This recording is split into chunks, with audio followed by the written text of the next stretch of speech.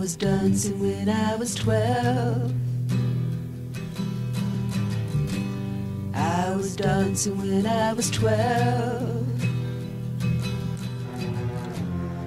The dancers in Pageant, they're kind of very creative, they're very experienced.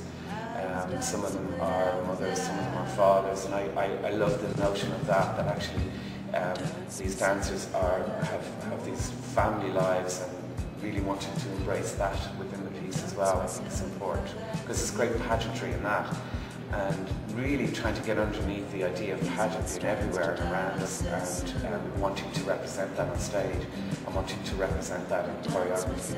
Because pageantry is in its essence for the people, by the people. So yeah, that's definitely plays a big part.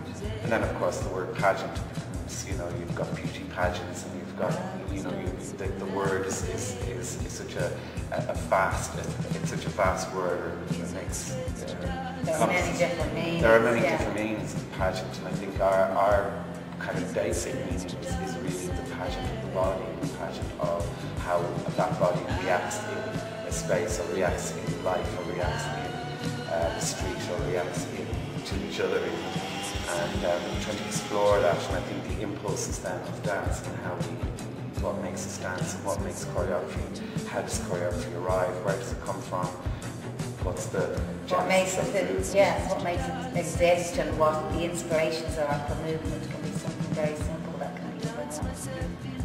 And I love the balance between absolute precision and then freedom of expression, and the individual within a group, you know, that you can all be as one or just be very expressionistic and individual. And I think I really like that there's the contrast in those two things. I like an inch to a balloon.